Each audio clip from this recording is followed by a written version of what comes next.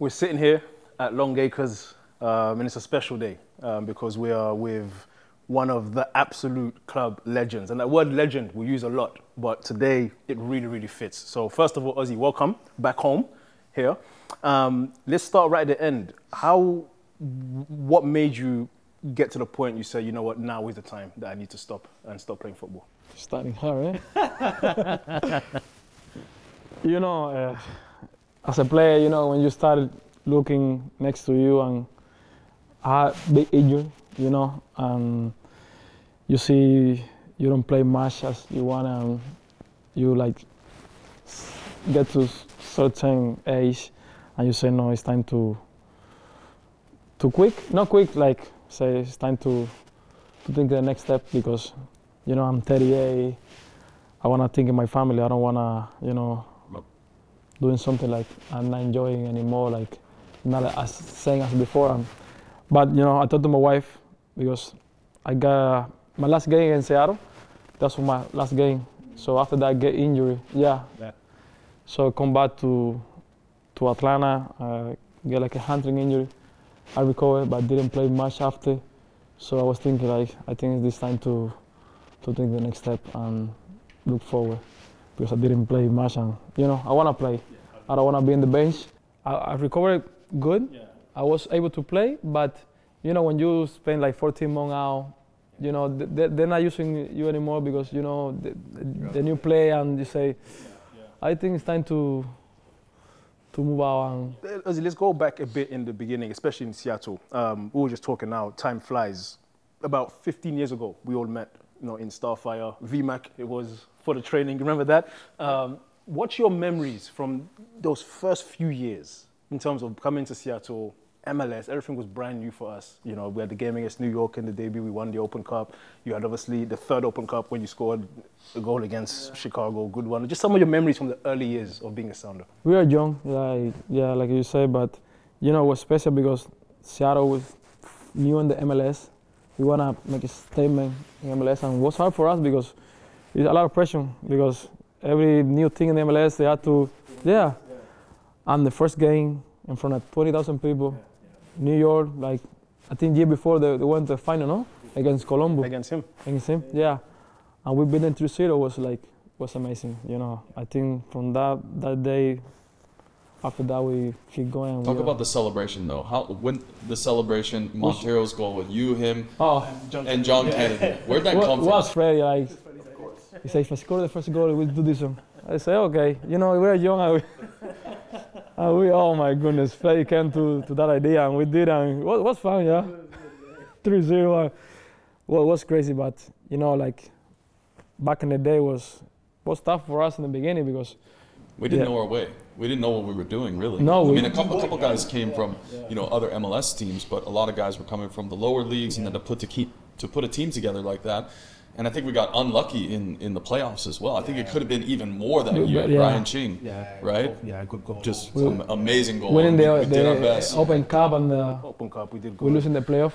Lost in the playoffs. Extra time. Yeah, and then the next year we played Galaxy, which was a good team. We lost in the playoffs again. Yeah. So we were good, but I forget how young we were. We were 20, 21. Our main players were no more than 23, 24, outside of Lundberg that first year, and Casey, obviously. Everyone, Tyrone, yeah. Leo. And then Leo came. What was your first experience with Ziggy, though? Yeah. Remember 2007 or 8? 2008. 8 in LA. Columbus went to LA to preseason. So I got the opportunity to go there. I would train with them, try out.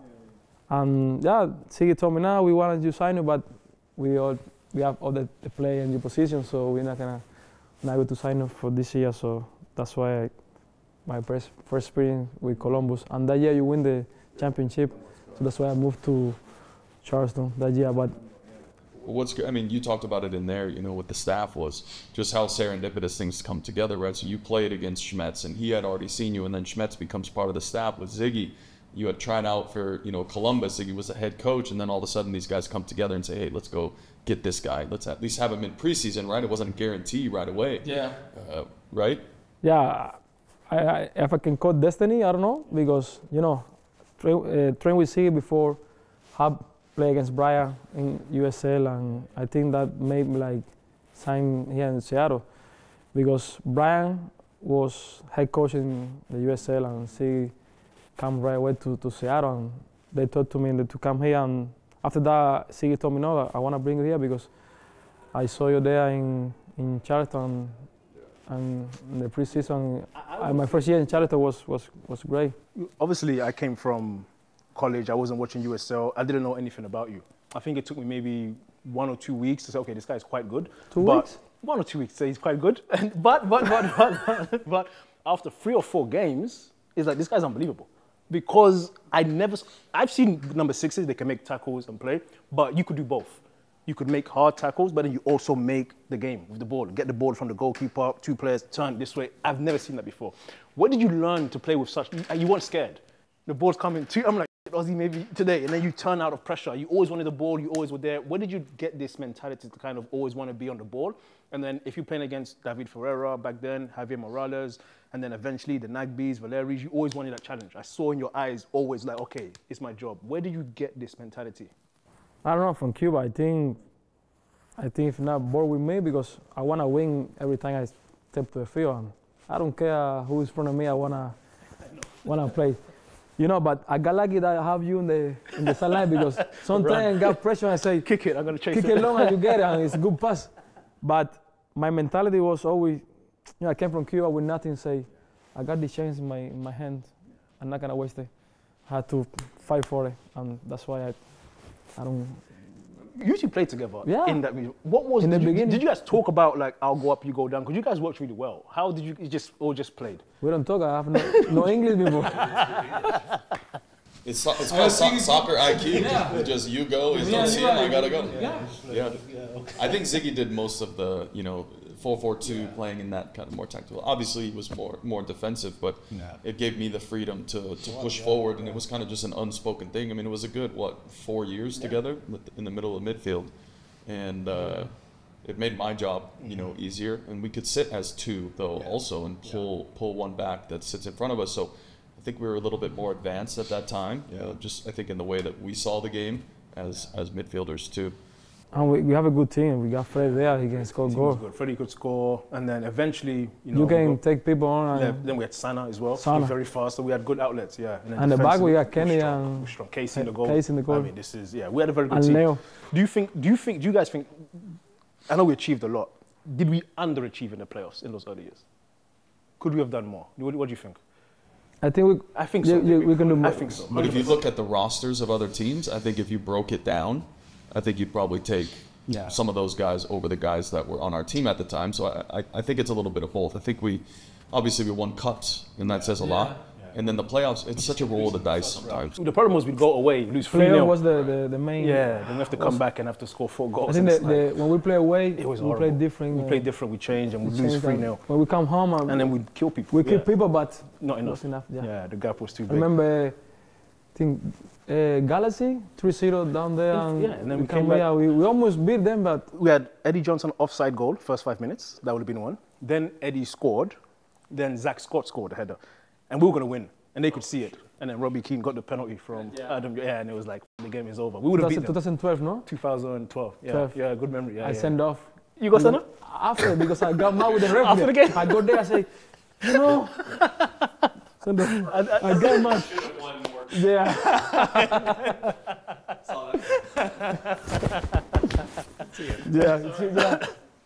No, I definitely agree.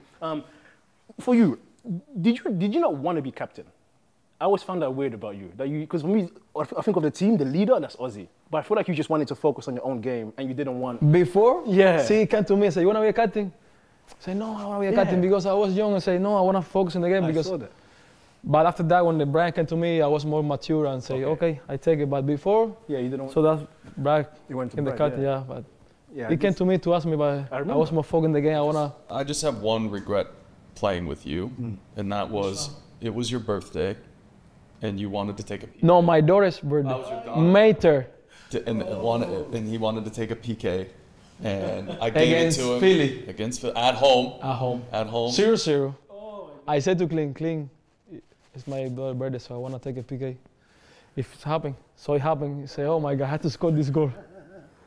So I take a ball, I shoot, miss. Oh my God. Ziggy lost his mind. It was first half, because at halftime he lost his mind. He was so angry at me too. Yeah. If I put somebody in the list, he's the one who take it. That's why I do the list. But lucky we win the game, 2-1, and we win. Yeah. But then Marcus went crazy. Yeah, he said next time I wanna be, if my my daughter's birthday, I wanna take the PK. It's my best friend's birthday. I want to take a PK. Ozzie almost tried to kill him. Yeah, I can imagine it. I can imagine it. Another thing about you that was always interesting for me was because, like, when we would travel for preseason trips or in the locker room, you're very relaxed, hang out, make jokes, we play pranks. We always were laughing, playing FIFA, soccer, tennis. But then you cross the white line, it's like a different person. Like, you're going like that. Did you make the switch, or it just kind of happened when you got on the pitch? I think it's happening naturally. Yeah. Because, off the field you chill, but when I go there, I wanna win. I hate to lose.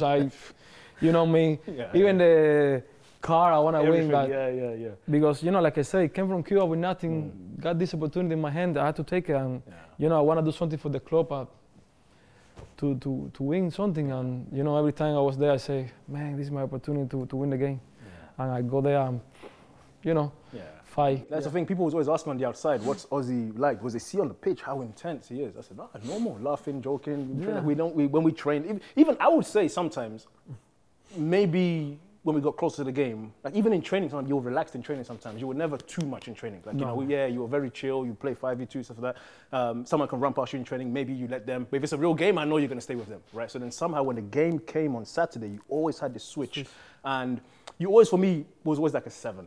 Minimum. The bad game for Ozzie, 7 from 10. Good game, mostly 8, 9, 10, but always so consistent. I'm not sure, big question here. What do you think was your best season? I have in my head what I think, but for you. My best season? When you felt like, okay, I am, I think 2012. Yeah, was good. Yeah. Or 14 also. 14 you guys 14 was good. 14 you guys were good. As a player, 14 was one of the best. Yeah. You and Gonzo, Oba, Clint, Brad and Chad, like it was that team. As a team, Papa, I think, that team was good. But as a player, I think 12 was a good year for me. Which year were All-Star years? All-Star, I think 10, 11, 12, 13.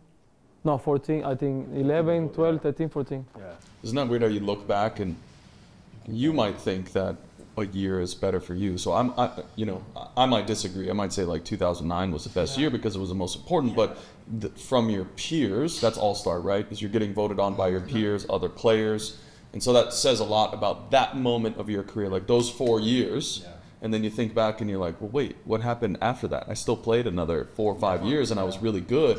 Why wasn't I an all-star, right? And then you look back and you're like, man, that small, tiny little window that you get to be at the top, and you get to play in the All-Star games, and you get all these accolades, best 11, things like that.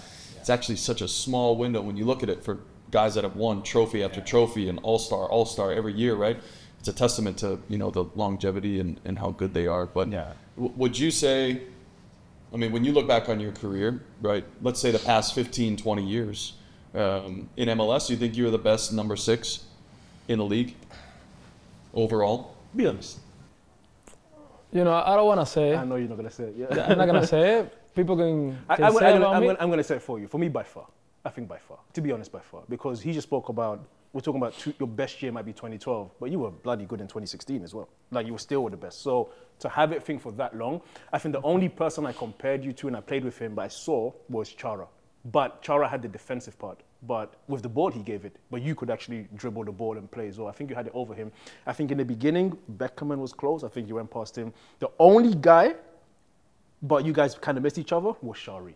Shari in New England was a monster. He was crazy. So that was the only guy I've ever been afraid the night before. Shari was crazy, So I want to see the best Shari, the best Ozzie. That's the game. But you guys missed each other a little bit. That's the only problem. But Shari that's the only one. But you're not going to say it, but you 100%. I think in this league, and I've never seen a number 6 like that. I'm being honest with you. And to play with you was like, we used to have so much fun. We play sometimes the Americans against international players, and we would lose 5-0, but we didn't care. We just kind of having fun, trying to do 1-2s. And these guys were so organized and so good, and we would lose the game. But we always want to have fun and try to nutmeg someone or do a step over. So I missed playing with you in that regard. But Brad, you played alongside some good midfielders as well. Where would you rank him?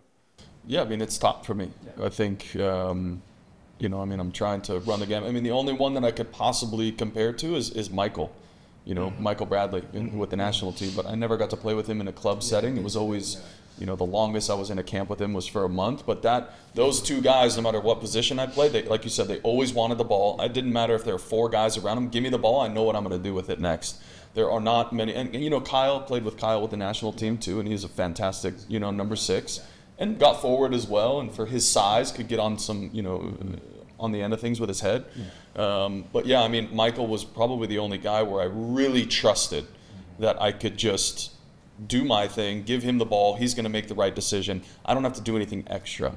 And that begs a question, like Michael went overseas, right? Played at Roma. Why stay here? Why not try out and go on trial in Germany or Spain or, you know, Portugal or something? I don't know if came from Cuba is different, or the background that I have, or the passport. You know, you got power. I don't know. I was happy in Seattle, but I never got the chance to like really. I went to try out to England, but to qualify to play England, you have to play with the national team. That's why I tried to play with US. I didn't play with Cuba because I wasn't allowed. But I think if I was able to play with US, I think I can do it there, or Spain. You know, I don't know, but I was focused more in my career here, and the opportunity like really don't come. I got a lot of talk, but you never like saw the opportunity. It's tough. I thought the same thing, right? You're playing with the national team consistently and had the opportunity to maybe go, but there were no teams that were like, okay, we want him now, right? You got to go on trial.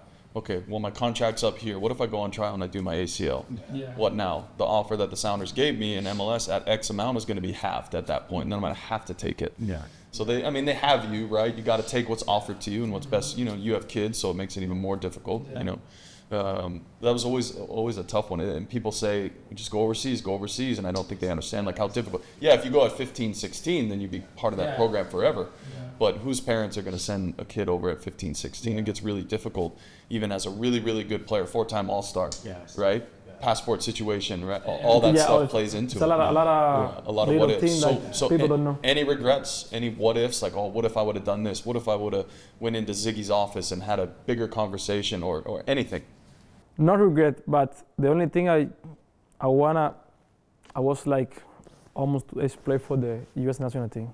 What happened? I was there. I remember talking. Okay, Ozzie's gonna get a passport. Yeah, I remember. I get my passport, but I played with Cuba in the Gold Cup. Back in the day, now you can switch.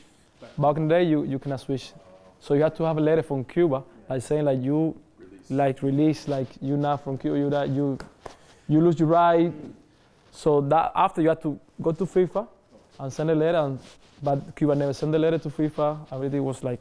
Because this happened. Because Klima went to Seattle and he talked to me. Now we're trying to the best to make it for the national team. So I had the same conversation. Because I played for Congo in 2010. We played a game in Paris against Mali, but it was a friendly, so it didn't count. The next day, his name's Sunil Gulati. He called me. He says, don't play any more games because you'll get a green card and then in 4 years you'll be in the World Cup in Brazil. Wow. So then the next year I got injured.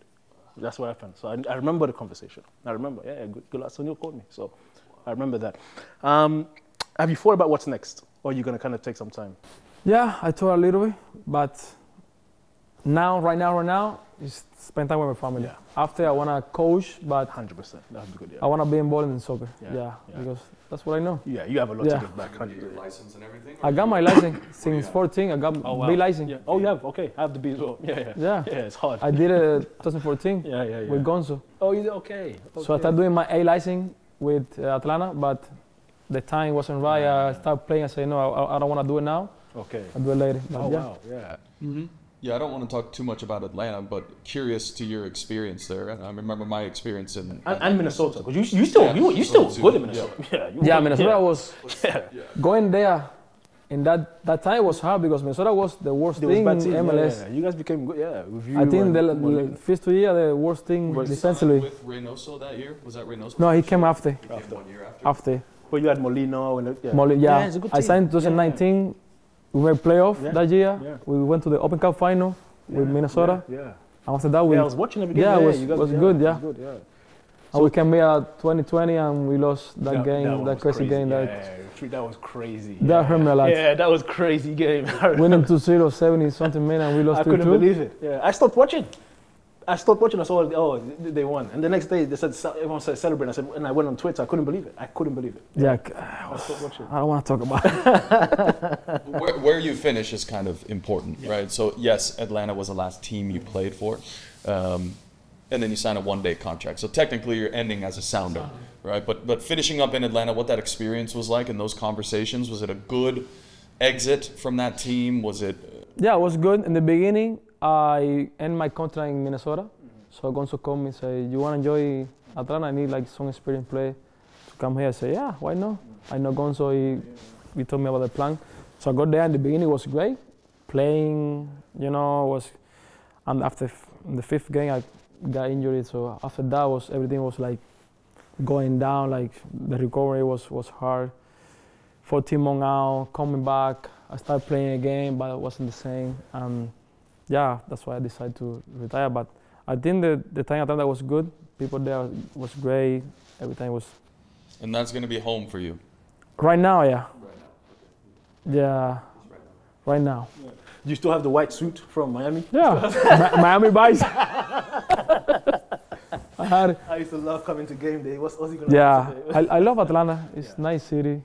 Nice. Close to Miami, nice weather. But you get to retire as a Sounder. Yeah. And how important that is, just full circle, right? You think about 2009 walking out of the tunnel, and now you can kind of close that chapter of your career. Yeah, like I say, I play against Atlanta, against Seattle last game. Yeah. It's crazy because we never thought. That's the game Atlanta won.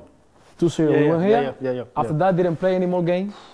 Wow. So play against Seattle, my former club, and retire as a Sunday was best thing ever. Yeah. When Alex called me, that the plan that came here retire as a Sunday, I say, oh yeah, I wanna go there and retire as a Sunday because, like I say, Sunday Seattle is home for me. Yeah.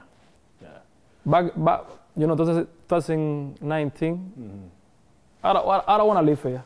Yeah. I want to stay here, but it happens. It's football. It's football. Yeah. It happens. Everyone, the great. Yeah, you know. Yeah. But I went to Minnesota, 3 years there after Atlanta.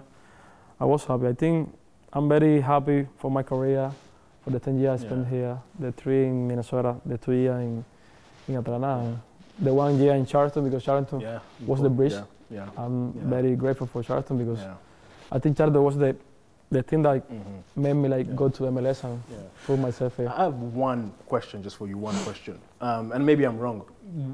I think for a long time, in my opinion, you didn't know how good you were. I think you know you were good, but I'm watching you. I'm like, I don't think this guy understands that he's. I don't know. I feel like you don't understand when I'm saying he's the best. I don't think you understand what I mean. Like, no, I was watching you. I think I didn't know if you knew that you were supposed to be the man, kind of that. Like you look at Clint. Clint walks in the door, Uncle Oba, whoever, but you were on that level, right? Did that ever come to a point where you looked back and thought, okay, like I'm at the top of my game here? Or you kind of just every day? Every day. I never thought how good I am. Even now, my wife told me, I believe myself by saying, you Ozzie Alonso? I said, yeah, but... That's my point, I go to train, I miss one pass, I said... You get upset, yeah. I can't miss that pass. Yeah. I want to be better. And even walking here in the street or Atlanta or whatever, and people send me a text or say, no, I'm very proud of you, what your career, but I don't feel that because I feel like saying Ozzie came from Cuba, I don't feel like I do everything I do for the people and they're so proud of me. I feel like I'm like a normal people, I don't believe how good I am until somebody told me that you're good. I say, always. I'm good, but in my side, say I'm good, but what I'm saying. Absolutely, That's why I go to humble beginnings. I think right? Coming from Cuba, his family, it's not not having anything and always trying to build. But that's part of being, I think there's an air about most sixes, right? I don't think most sixes in the league or in the world think that, I'm the best player on the field. Number 6's job is to get the ball and give the ball. And you provide cover for everyone, and you're the one that is in the middle of the pitch. The eyes are on you, yes, but you're not going to every once in a while, yes, something spectacular. Yeah. But of course, Clinton Nova are going to walk in here like this, right? Because they're on the highlights every time. When you're a player and you don't see yourself on the highlights every week, you don't think of yourself as that player, right? And that's ingrained in your head consistently. Good point. And I think that's a credit to the early days, though. All the guys in 2009, run down the list. Who thought that they were the man besides Lundberg? Nobody. Right? Not one. Yeah, Casey, but he's a goalkeeper. Yeah. But everyone else was like workmen, right? James, John, myself, Tyson, Stephen King, you guys, right? All the USL guys. You know, it's just, Jake, right? Letou, all workhorses. Yeah. Right? And that's what this club means, and you've just fit in perfect to that mold. And I think it allowed you, I think honestly, if you went to any other club, it'd be different. 100%. And especially at that time, if you had gone to the Galaxy, I think that they shower you with, you know, too much, right? Too much lights, too much all that. In Miami, maybe, something like that back in the day if they were. So I think it was, like you said, destiny, perfect timing, culture, club, coaching staff, city, the determination, right? Right moment. It was the right moment, man. Yeah, my position is tough. When he lose the ball, I had to cover him. No, it's true. So I was going to tell a story. No, we were playing in Salt Lake. This is when I knew how we were playing. That's why I like playing in front of you two, because you both would defend a lot. Because we run at me and Sana, sometimes hard to come back. In Utah, I couldn't breathe. I couldn't breathe. And I lost the ball. I got to chase this guy 50 yards. And he said, no, Steve, stay. I'll defend for you. I said, oh my God, thank you so much. Because you're good going forward. Playing with you two was good. So you guys always come. Save the energy to go forward. Don't waste it. I can do it for you. Who was the hardest you faced? So there's Morales, there's David Ferreira, there's Valeri, there's Nagby, there's all these people you kind of were always up against. And then not much like Landon and those guys because they were more wingers or forwards. But who was for you like? I play against a lot of good players. Yeah. But Jovinko, he's good. Is good. Yeah, he was good. Titi Henry is good. Yeah. Was good. Landon Donovan, Morales, but Jovinko was. He was good. Small, sneaky. Yeah, that's a good Remember the final had to. Sometimes you have to kick him. Yeah. Because those players, if you give them freedom, they do whatever and they kill you. What about the final? That's why you guys mentioned you have to go over there. What about the final in 2016? 2016. I mean, to be honest, I was watching in the crowd. Toronto were much better. Like it was. It was not even close. I don't know how they didn't win. It was. But then, did you guys have the feeling this is our year? Yeah. It has to be, right? Because there's no way you should have. You know, funny story. Yeah, there's no way. We're playing FIFA the night before. I don't know what happened in the FIFA. We play, I don't know, both things. And instead of the ball, that's the cup. Kicking the cup, the player said, what happened here? Why is the cup? I got a video. Glitch. Like playing FIFA, but it's not the ball, it's the cup. The cup playing, you're kicking the cup in the FIFA game. I said, this is a sign. You're gonna win. We want to win. I got to record here. I'll show you. That's amazing. Yeah. It was weird vibes though, because the Colorado series was crazy. Yeah. And then celebrating in Colorado was wild. Yeah. Didn't really expect to win that game, I don't think. No. That was a tough one. When Jordan scored. Jordan scored, 1-0. I got my knee injury. That's the knee injury, right? So vibes were kind of down. We're like, okay, we made the final. What are we going to do? Fly to Toronto. Olex Anderson tears ACL day before the game in training, playing 5v5. And you're like, oh, this is cursed now. We did all this, and now this guy tears ACL. We're going to miss maybe Ozzie out of the game. I was like, what are we going to do? 50-50. And then all of a sudden, you're sitting on the sideline. I'm just there like this. And we came on as a we sub. play like, I don't know, and Steph make that save in the end. And then once that save, both. Mark's got it. PK and... We said we got Brad, PK, Nico, and say. Yeah, some good penalty takers. Yeah. We're not gonna lose. What did you go first? Yeah. You went first. Okay. Where did Nico go? Nico go, I think 3 or 4. Okay. Yeah. Those so are it was Brad, Flaco, Joven. Oh yeah. Nico Roman. And Roman. Yeah, because Flaco missed. It was Flaco. He missed. Oh my God. Yeah. I forgot Flaco. Yeah. It was Ivanchitz. Yeah. Flaco. Yeah. Yeah. Okay. I think Ivanchitz it took one. No. Either him or Flaco. No, Flaco, he missed one. He missed. Yeah, Dennis Flaco. Yeah. We took 6. Okay. Yeah. And Ivanchitz took 1 too then. I think. Yeah, Brad, both, Nico, Joven, Flaco. I think Ivanchitz. Yeah, Ivanchitz. Yeah. Wow. We all go. Yeah. Right? No, I didn't go. It wasn't your daughter's birthday? No? I say, wait. No, I think a good place to end then is just on that. What did it mean to you to be part of, because we worked so hard for that, right? I was not able to experience it. I was gone before you guys did that. To be able to finally win MLS Cup, that's what everyone was waiting for. To be able to lift that trophy. Yeah, come here, 09, Yeah. a year after. 14 was close because Close. Yeah, we with Galaxy, lose 1-0, Galaxy down there. We winning 2-0 here, and we In give the end, the yeah, way I goal remember that. 2-1. Yeah.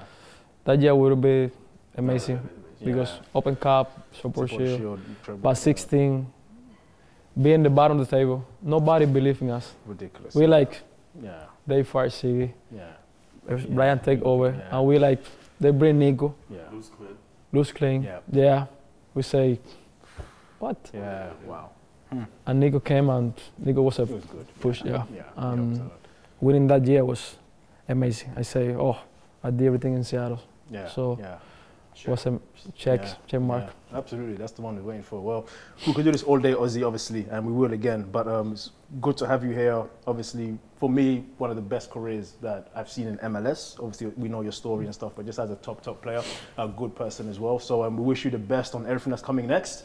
And I can't wait to see you one day on this. I don't know what kind of coach you're going to be. If you're going to be like screaming or you're going to be sitting down. What do you think? Like I think I know it.